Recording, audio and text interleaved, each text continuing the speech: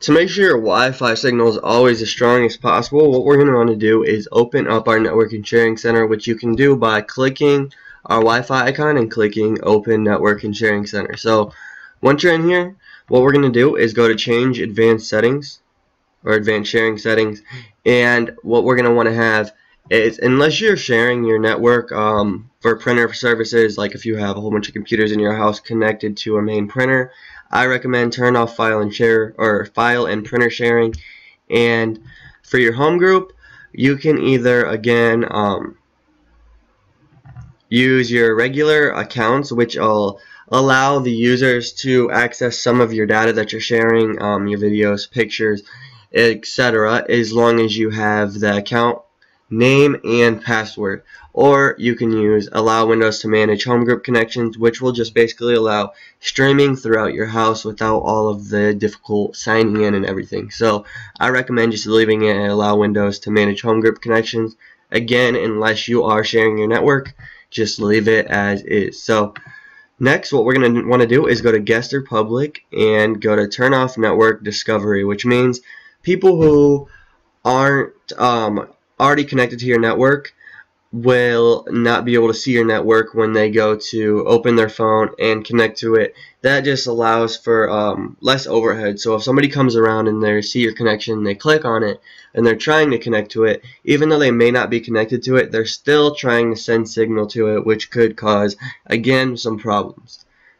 And again, you don't want file and sharing or file and printer sharing. If somebody's not on your network, you don't want them to be able to use your stuff and see it. So turn that off. So next, go to All Networks, and what we're going to do is turn off public folder sharing for the top listed items. So that's because, I mean, when people, when you have public folder sharing, basically anybody in your network can go in and manipulate your files. So they can not only see your stuff, but they can then go in and see it and manipulate it and change it so that you can, you don't remember, what it was. So turn that off just because. And again, and these are all basically just my personal preferences when setting up a network. I always turn it off because I don't have anybody in my house or on my connection that's going to be seeing or need to see or manipulate any of my files or use my printer. So I'll keep that off. And as far as media streaming goes, I know Xbox and PlayStation media streaming is big, so you can click on your media streaming options and change them when you're inside of this tab.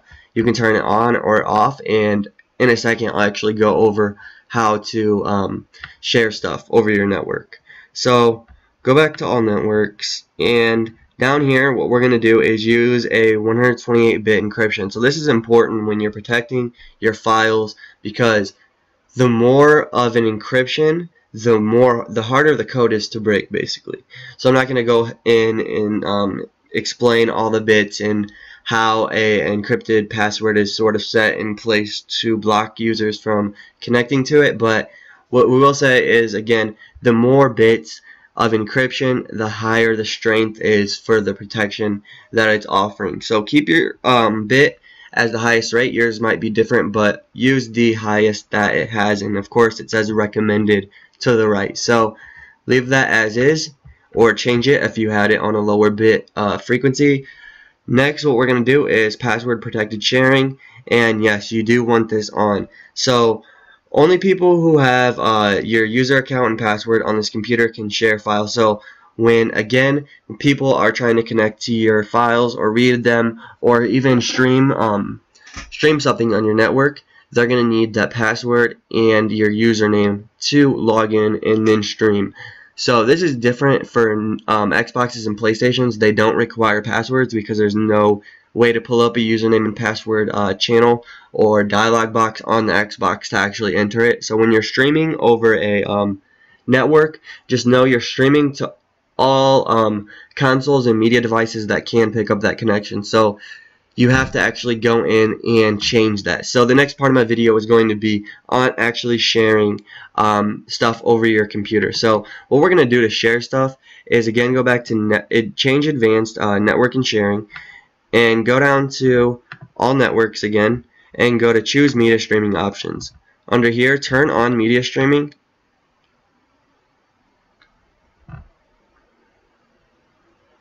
And again, I'm just showing this because this is a good way to establish a good overall flow of your network and what is happening, to understand how your network is taking in connections and what connections are actually allowed to connect to your computer, which will allow for, again, less overhead and less signals being sent to your router overall. So what we see here is our local network. We can change it to all networks if we want, and we'll see all these checkboxes with different devices that are allowed. So media programs on this PC and remote connections. This is allowed right now. So any Xbox or media device, again, can connect to my files that I have shared. Now you're thinking, okay, how do I share files? What we're going to want to do for that is, after you've allowed your certain different computers to connect, say I didn't want streaming for all devices, I would unallow this. I'd uncheck this box and click OK. So again, for the Xbox I could do the same, but what we're going to do is just click OK, because I'm going to keep them both, and click OK again. Okay, so go back to our network and sharing center and actually go to the control panel and click network and internet. Network and internet, click home group and choose home group and sharing options. And if you don't have a home group set up, this is the way that you share your files around your network. So click create home group, next, and here we go. So you can share either one of your folders.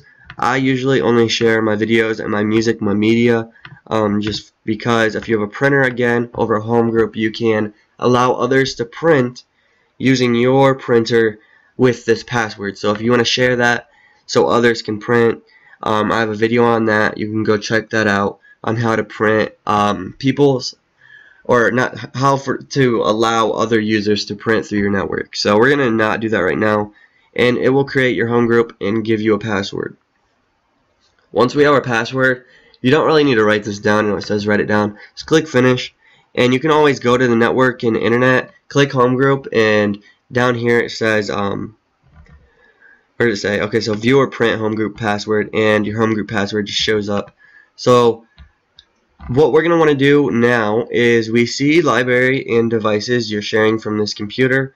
Videos and music are both in this section. So what we're still sharing right now to this point is just our media. And again, we can change our sharing options, and that's about it. So this will set up your network to a way that you want it. So if you don't want to share any of your stuff on your network, again, go back to the past part of the video and just click no. Just click that you don't want to share anything. And more importantly, when you're clicking allow devices, just click block all. So block all will allow no streaming, nobody allowed to access your computer at any moment, and that's basically how you do it. So if I click block all, no one can connect to my computer, and I don't have all that random information being sent to my router at any given moment. So that's basically all I wanted to show you guys today. I know this video was a little long and really was off topic for the most part, so sorry about that. The first 4 minutes or 5 minutes of it was strictly about keeping your internet connection on and how to make it stronger, and just basically building a more encrypted and better network. And the second part was about, you know, going through the steps to understand what is on your network and what you don't want on your network, basically. So that's it. Thank you guys for watching, and have a good day.